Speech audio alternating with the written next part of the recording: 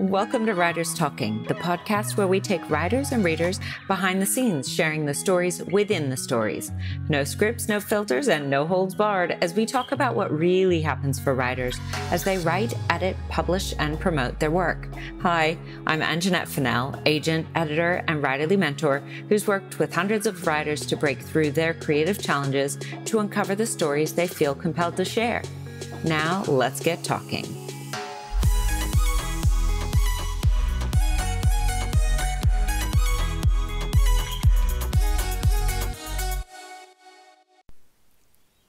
Nina D. Campbell is passionate about words and women's stories. She studied theatre and literature at university, where she's held the position of women's officer alongside notable South Australian feminists Natasha Stott-Despoja and Annabelle Crabb. As a professional writer for the Australian government, Nina wrote ministerial speeches, briefings, policy papers, and communications materials before a midlife health challenge reminded her that life was for living, not just earning a living. Having left the paid workforce, Nina now writes fiction full-time. Together with her partner Bruce and their spirited Jack Russell Terrier Molly, she lives nestled between a world-class wine region and the sparkling sea in South Australia. Nina's debut novel, Daughters of Eve, is described as an unput-downable feminist revenge thriller. It was included in the Sydney Morning Herald's list of books to look out for in 2022 and Marie Claire's top 10 reads upon its release. Emma Gray is a novelist, feature writer, photographer, professional speaker, and accountability coach. She's been writing fiction since she first fell for Anne of Green Gables at 14 and is the author of the YA novels Unrequited and Tilly Maguire and the Royal Wedding Mess, as well as I Don't Have Time, co-authored with Audrey Thomas, and the parenting memoir Wits End Before Breakfast, Confessions of a Working Mum. She wrote her first adult novel, The Last Love Note, in the wake of her husband's death. It's a fictional tribute to their love, an attempt to articulate the magnitude of her loss, and a life-affirming commitment to hope. Emma lives just outside Canberra, where her world centers on her two adult daughters, young son, loved stepchildren and step-grandchildren, writing, photography, and endlessly chasing the aurora australis. Victoria Purman is an Australian Top 10 and USA Today best-selling fiction author. Her 2022 novel, The Nurse's War, is out now. Her 2019 book, The Women's Pages, was an Australian bestseller, as were her novels The Land Girls and The Last of the Bungella Girls. Her earlier novel, The Three Miss Allens, was a USA Today bestseller. She's a regular guest at writers' festivals, a mentor and workshop presenter across Australia, and has judged the fiction category for the 2018 Adelaide Festival Awards for Literature and the 2022 ASA and HQ Commercial Fiction Prize for an unpublished manuscript.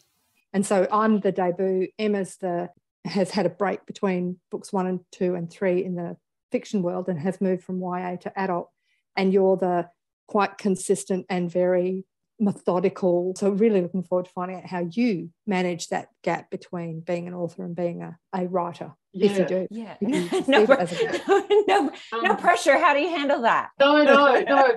It's really interesting to talk about these things because I have a great community of writers. I started off writing romance and I'm still a member of Romance Writers of Australia. And through that, it's the most feminist organisation I've ever been a part of, I have to tell you. There are a few men writing romance. 1 or 2 come to conferences, but it's all women. Everyone who publishes us is women. And the men run the companies, but that's another thing. But so it's a community of women, and it's a community of women readers as well. So it's a great place, and I talk to those author friends of mine all the time about things like this, about career starts, career lows, about ideas, about inspiration, about plotting, about all these things. So it is a really interesting discussion. And I think I'll preface by saying it's almost 10 years since I signed my first. I'm thrilled that I have had longevity. But that's given me some perspective, I guess. And I'm really lucky that I'm still but it's been a lot of hard work. And part of that is being older when I signed my first contract. So I was 47, I'm 57. I'd had a career, I'd had a number of careers before, but I've always been a professional writer. So that was a muscle that I had really exercised well, different from writing novels. And I guess I was older and I was ready to say that I was an author. I don't know how old you are, Emma. You're looking 30s maybe? I love that. Yeah. Must be a trick of the light. No, I'm turning 49 in a couple of weeks. Oh, geez. Well, you're holding up well, sister.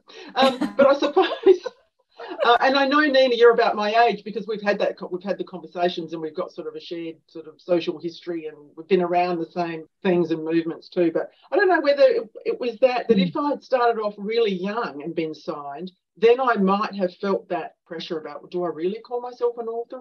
But I was ready to be. I've wanted this since I was 15, but it was a dream I put away for a really long time because I was the first person in my whole extended family to go to university even, and I studied journalism. So I didn't know anyone, I didn't know an author, I didn't know anyone who'd been published. I was an avid reader, but it was just a dream that was realistic. Can you tell me, what were you doing just before? Because I think unlocking some of that, several ideas occurred to me as you said that, like maybe some of it is what topic, like how close to home is it?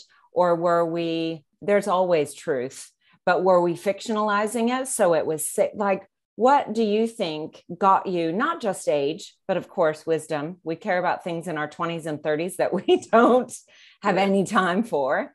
And the wisdom that comes with age. Yeah, right. But it to me is more than just the wisdom. It's a real stepping in. So there are things we don't care about, but other things, especially if you dreamed of it since you were 15. I know Emma has a similar story. I don't know if we've talked about that, about the age you started dreaming of it, Nina, but there's a difference between not caring about certain things and letting those go and caring a bit too much, because then it feels, I don't know, scary to admit it to ourselves. And in Australia, it happens everywhere, but obviously I'm not from Australia originally. You can't big note yourself, right? So how did you get there? Maybe there was something in what you were doing before that first contract where you thought, no, I'm going to own it. I am very proud. I worked very hard. It is my time. Well, I call it my midlife crisis. Honestly, I was 47 and it was a standing joke with my husband and me. We'd walk into a bookshop and I'd say, why aren't my books on the shelves? And he'd say, because you haven't written it yet. Yeah. And it came to a point where, I mean, we have 3 children who are all in their mid to late 20s now, but it was a point of 3 kids that I didn't have time. I worked full time, 3 kids. I just had to put the dream, you can have it all, just not all at the same time. So I put that aside. But when my youngest one was 12, I could shut myself away and have me time again, whether, sometimes for me it's sewing or going to the movies or whatever. But that was the age when I could shut the door. They understood that I needed to not be interrupted for a little bit. And I had the time for my dream, which for 18 years I had concentrated on family. That's just what you do. And my career. And I had a very successful career as well. But it wasn't my dream. I worked in politics and communications, so I was always making someone else look good, and I was writing speeches to make someone else sound good. And in communications, I was drafting messages for someone else. And I kind of thought, I want to do for me now. But it was the combination of the kids being older, that dream just sort of bubbling back to life, and me thinking, if I don't do it now, I think I might have missed the chance. Now, that probably wasn't true, given I was 7. It sounds so young. I know. All the days. But it was a combination of all those things. And the other really serendipitous thing that happened was a friend of mine got a job running the Writers' Centre, Essay Writers' Centre, or Writers' Essays, and I never heard of it. And she came back from overseas and got this job, and I said, oh, what's that about? And she told me, and I went, oh, I might go and do a workshop, and that's what I did. So kind of I had to actively pursue it. These things don't just sort of drop in your lap, I think. No, I think you're right. But it's really interesting that, like, I'm listening to a lot of the things that you're saying and I'm going, oh, yeah, I was doing that. I was doing a lot of communications work. I was doing a lot of writing for other people, a lot of speech writing. And Emma, you were the same. You run a whole business that has a communications arm that you basically spearhead. But there is that, I think there's still that point at which there are some skills that you have to learn when you are the person standing at the front reading the speech, or when you're the person who's actually promoting yourself. I think those are really a lot harder than we acknowledge.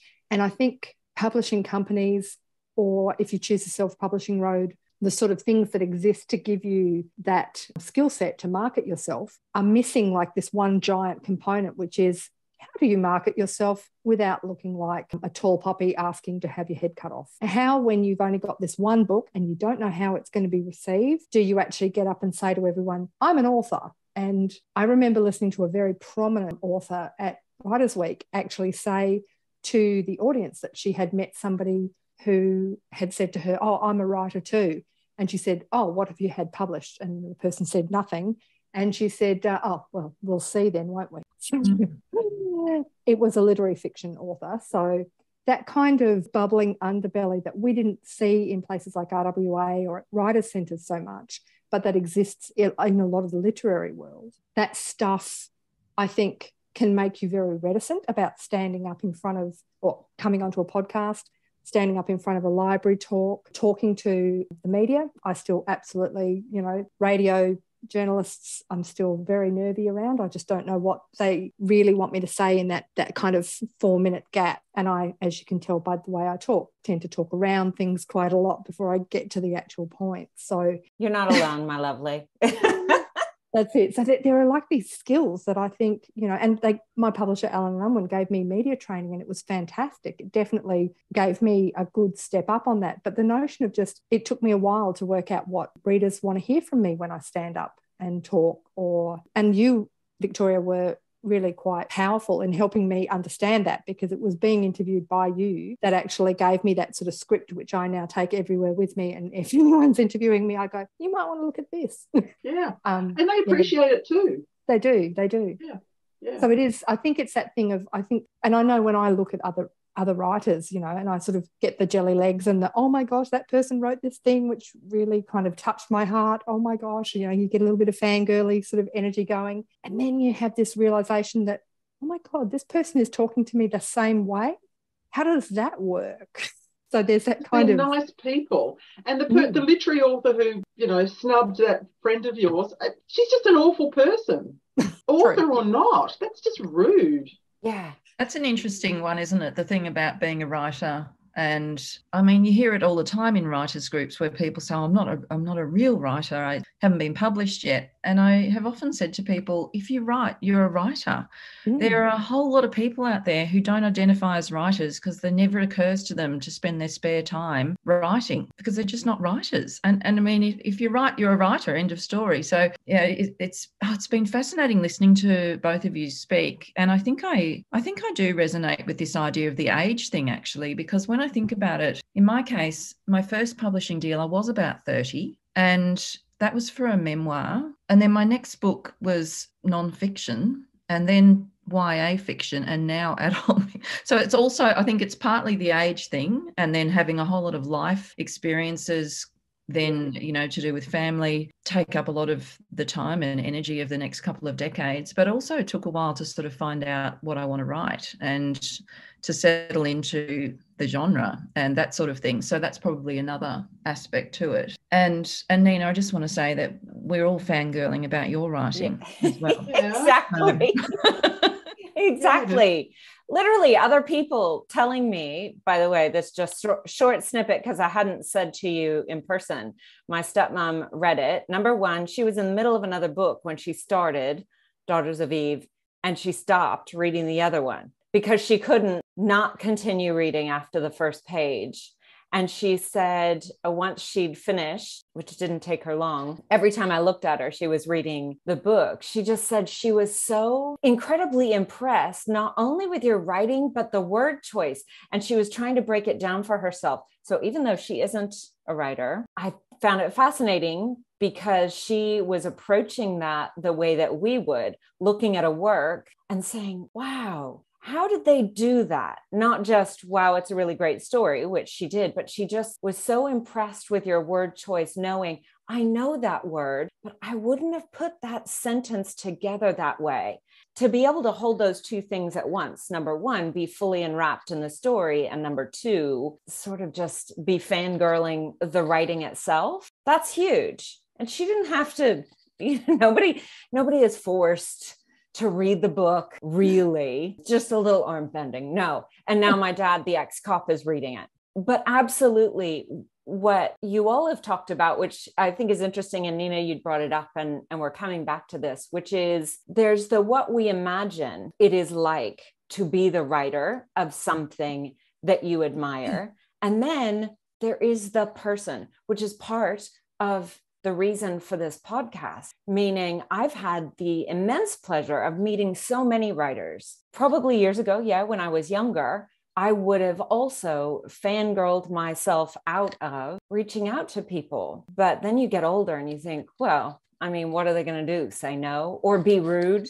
That's not a first. I mean, I've caught that before. But more often than not, like Victoria, you were just saying too, that literary writer was not a total aberration, but in the small minority. And yet that's what we fear. So we don't share it. What I want writers, whether published or not, listening to understand is you are so much closer to where you'd like to be than you give yourself credit for if you just keep working at it, right? Like your husband said, Victoria, your book's not in here because you haven't written it yet, or you haven't finished it yet. No, back then I hadn't written it yet. Yeah. So there you go. So it appears to me that there's this expectation. I love that publishers are giving their authors media training, and that helps a certain component. What I would love is for all of you to, fully assimilate the feeling. It's going to ebb and flow. Sometimes we're really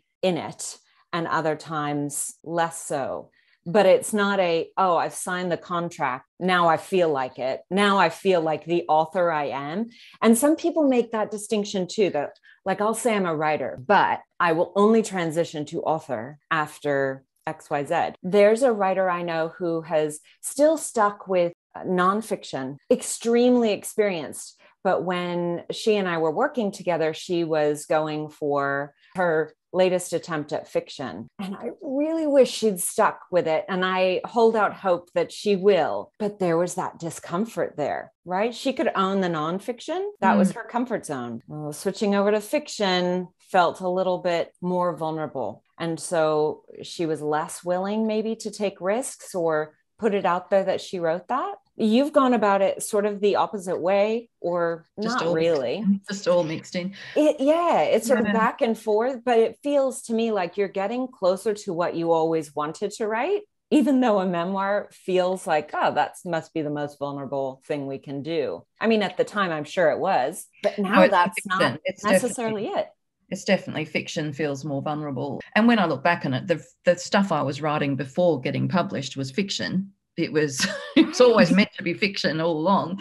And I guess there's a perception, whether it's true or not, that it's harder to be published when you're writing fiction. I don't know if that's true, but that's just how I've sort of always imagined it. And there's definitely an element of it being part of you that's out in the world, part of your personality, your innermost thoughts, that the characters that you're writing are somehow part of you. And I guess, that can feel a little bit intimidating or a bit sort of scary at times. But I think it's just we're the only people who ever have really have access to our early drafts. And the people we admire, we're reading their finished book. So if we were perhaps able to get a glimpse into everybody else's early drafts, a lot of this would go away, because it's just perception, isn't it? And perspective. Right. Look, eventually you're going to write a cleaner first draft. I'm not going to say that people don't write clean first drafts. I'm sure they do. And by the way, you're kind of one of them. You write, or even when you turn in something in, you get that feedback. So some of it is craft, 100%, but that's not actually addressing that internal feeling, which it's funny because I would say the opposite regarding memoir versus fiction. Memoir specifically, maybe not nonfiction, but it's we tell ourselves stories. I mean, look, it's literally what you are very, very good at.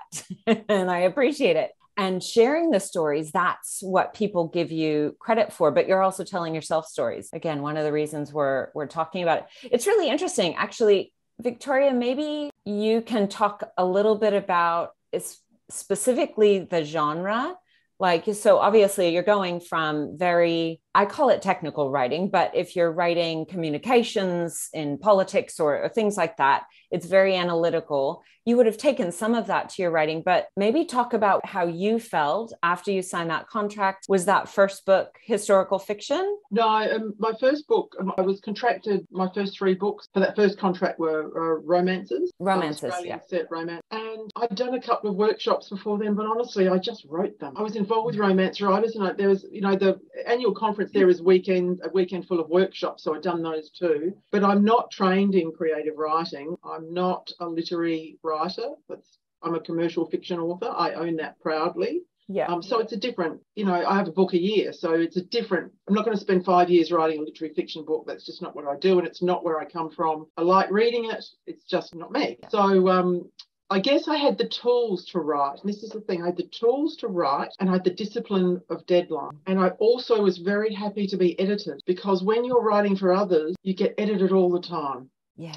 Once, memorably, I worked for a premier and I wrote a speech for him. It was 28 pages. It was to a group of business people. It was about economics, and I'd gone into all this great detail. And he said, "Oh, I've got a speech here, but I won't read it." And it was a bit of drama on his part. He had read it, but he spoke off the cuff. Now, that inured me to be sensitive about that stuff. Yeah. I wrote it, but it was his. And he could use it or not, but I had done my bit of the work. So I guess maybe journalism and politics had always taught me not to be so sensitive. Yeah. I never took that stuff personally. Amazing. So I've never had a problem being edited. I love the editing process, laborious and brain-numbing as it may be. But I know that it makes a better product. Well, it's a product. Let's not deny it. Maybe that lack, not full lack, but there, when you were speaking, I just thought, wow, there's just not this attachment. You're writing a thing and you could really love it. Hopefully you do. And you're attached in so much as you cared enough. And again, I heard another interview where they said what we often say, which is you'd like to be obsessed with it because you're going to have to read it. And Emma's just been through this. And Nina mentioned it again. It's like, you've got to be obsessed because you're going to be reading it, you're going to be writing it, then you're going to be reading it so many times, you're going to be sick of it. So start off with at least that sense of fun and interest. Yeah. Right. And yet not so, and we usually say precious when we talk about editing, that you won't take on this feedback. This is one of the benefits. If there is a real true benefit to working in a traditional publishing contract, is that you've partnered with someone and you know that you're choosing the partner because you've signed the contract, that they know what they're doing. They want to sell the book and they're going to make it the best they can make it. And therefore, almost anything, not everything, but almost anything they suggest editorially should be something you've got to give it a go. You can't just outright say, no, my character would never do that. That might be true. And all of you have been through that. That's part of that process. And so maybe just that understanding that somewhere along the way, maybe near the beginning, but certainly once you get to editing, you're giving it over and it isn't your baby. It is a product. Yeah. I've had this experience in a little bit of a different way too with one of my novels that was then turned into a musical. So it was all the processes that you've mentioned, it was. Sorry, that's my bucket list. It's just so exciting, honestly. It was all of those stages of handing it over to the editor. And of course, and I totally agree. I don't think there's a single suggestion I refused actually in any of the books, come to think of it. There may have been, but I can't remember any. I think you're handing it over to an expert who's got a very different skill set as an editor than they do than we do as writers, and just being too close to our own work, But so there was the letting go at that point, and then with the musical, it was the handing over of the story to the composer, who is a friend who I went to school with myself, Sally Whitwell. She's a dual ARIA winning composer, so I had full confidence handing this piece of fiction to her, and then she and I worked together on that, and then we had to hand this over to the director of the show, and that was just another step of stepping back and saying, okay, it's one step even further removed from us now. And that was with a show that we were quite involved in a high school in terms of developing it. And the next step is now handing it over sort of in a more of a kind of licensed version where we don't have it, where it's sort of more hands off entirely, potentially on the creative side of things. And so it's been this whole process of letting go again. But in that process has been this joyous experience of watching what started off inside my head get a life of its own out there and be taken. And, I'm still great friends with the young woman who played the lead role in the high school musical that we put on, who embodied this character almost more than she was more Cat than Cat was herself in the book. And I will always keep her in this special place in my heart creatively, because she is the one that made me believe in my own character. It was incredible. It's actually, if you can let go like that, I think it can be an extraordinary experience. It's true, isn't it? What sits really interestingly in my head when I look at it is two things. What you said earlier, Ange, about that thing where you think you'll feel differently after you've signed the contract. You think that there'll be this kind of, and it's the same as growing up. I remember getting to 22 and going, so there really just is no point at which you feel like a grown up. You just always feel 14 or, 12 or 4, depending how big the monster is that's climbing out from under your bed. And realizing that was a real liberty for me, that I didn't actually have to become another human being. But we do fake it really well over time. We kind of learn those skills to adult effectively in the world. But also what I was really interested with both of you is that notion of you have ego around yourself as an artist and you hold that space. So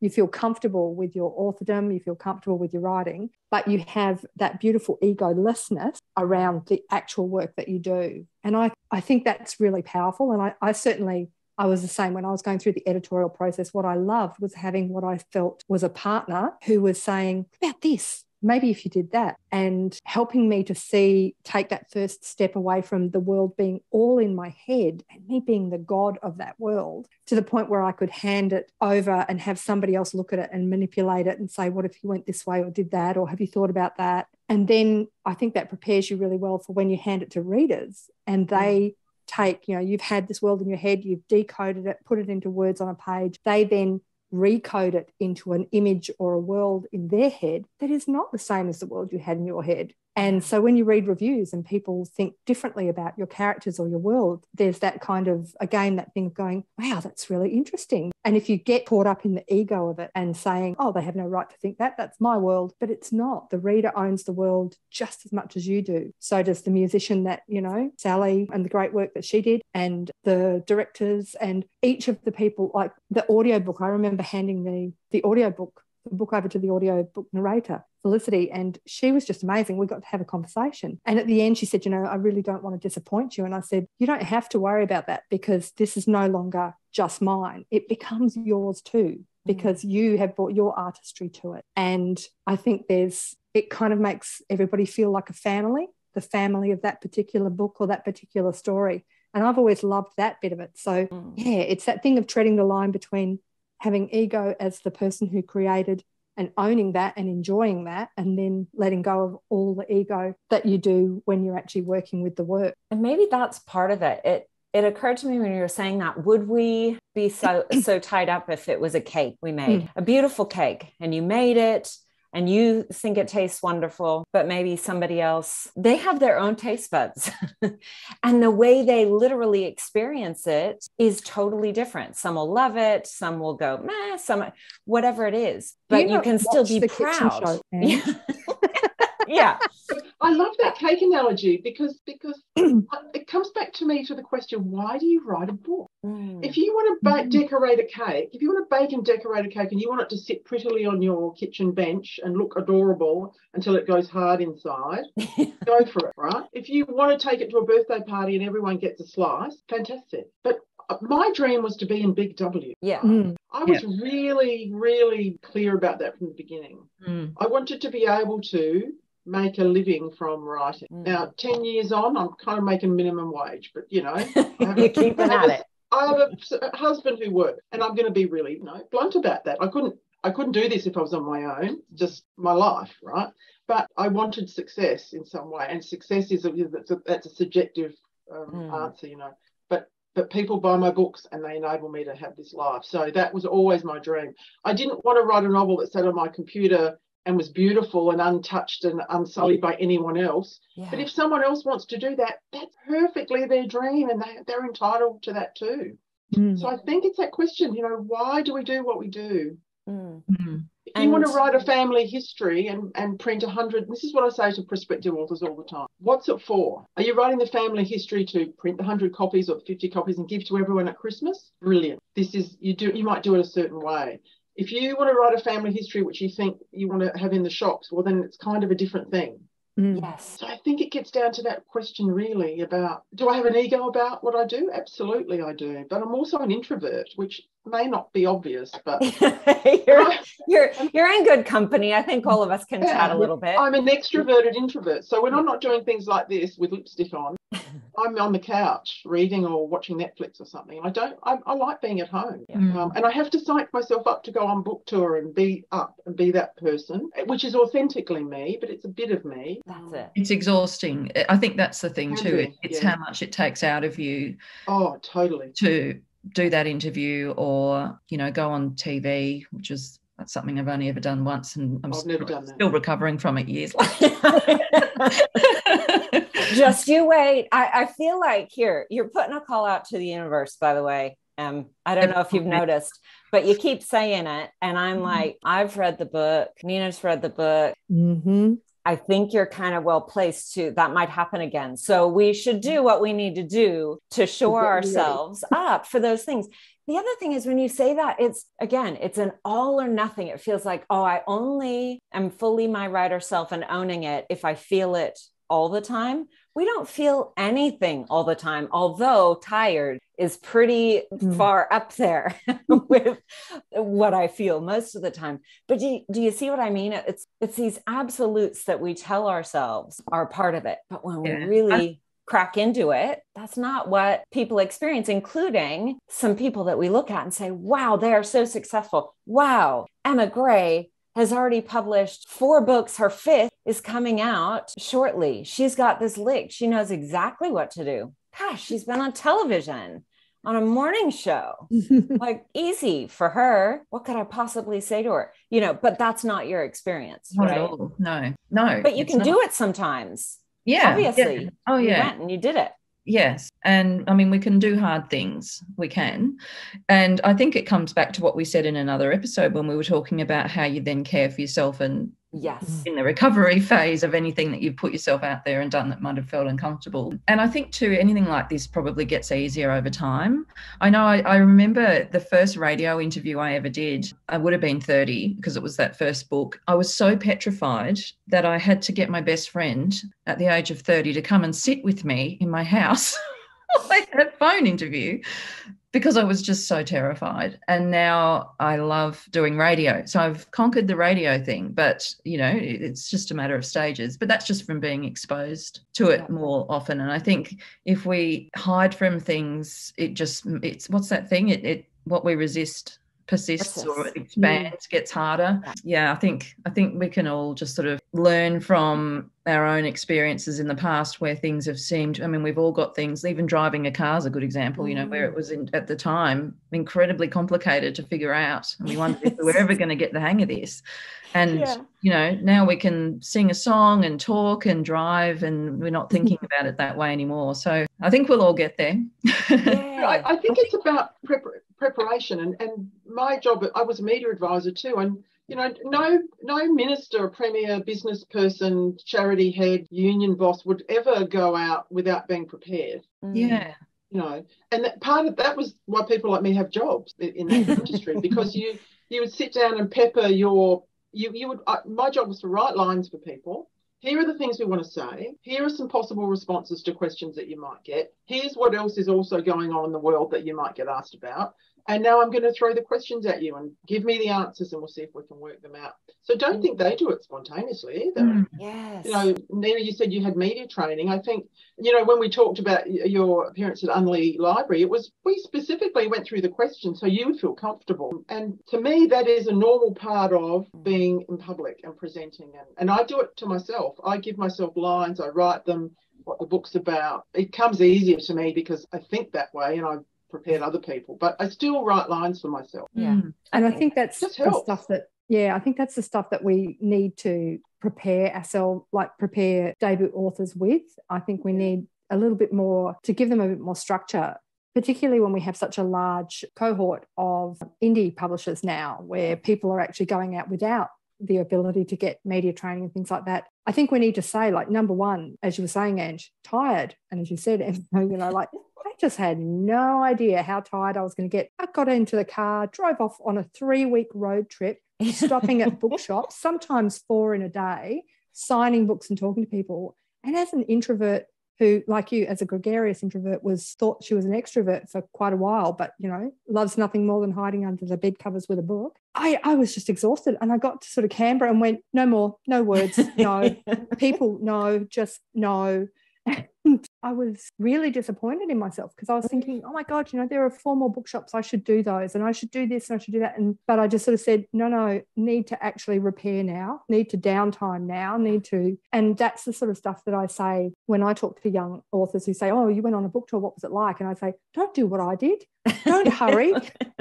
Give yourself 5 weeks. But Nina, you travel with your partner? I do, yeah. Yeah. See, I travel with my publicist, and that makes a big difference to have someone there. She will, when I did a book tour in Melbourne this year, she did everything. I love her, Natika Polka from HarperCollins, but she booked the taxis, booked the Ubers, the hire cars, calculated the distance. I just had to get in the car, and that's the only way to do it. And I'm in a privileged position where I get that support. Yeah. As I said, it's 10 years later, so please don't. Just keep going. Just keep going. In 10 years, you'll get that. For the reasons you mentioned, it is exhausting to walk into bookshops and be up and say hello to people, and sometimes they get a bit freaked out that you're there and they don't know what to say, so you're making conversation and all that stuff. You're performing and you're on. It is exhausting.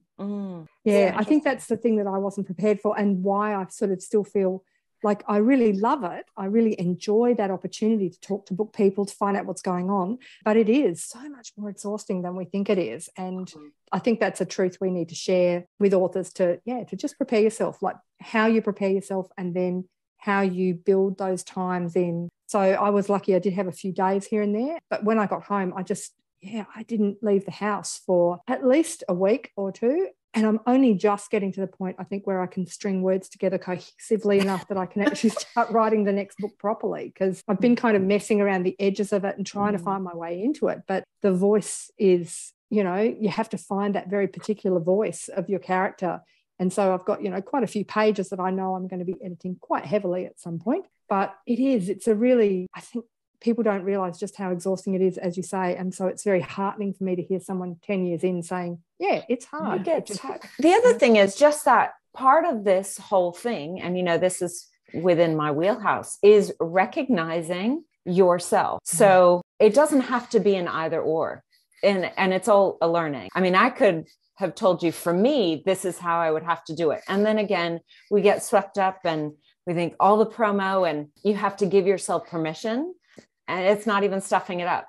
You have to give yourself permission to say, no, thank you, or I can't. Look, you'll do it, or your body will literally manifest something if you don't call out and say, I need a break first. For those writers who are extroverts, they may still, maybe not to the level that an introvert does. And, there are extrovert writers, I'm sure of it.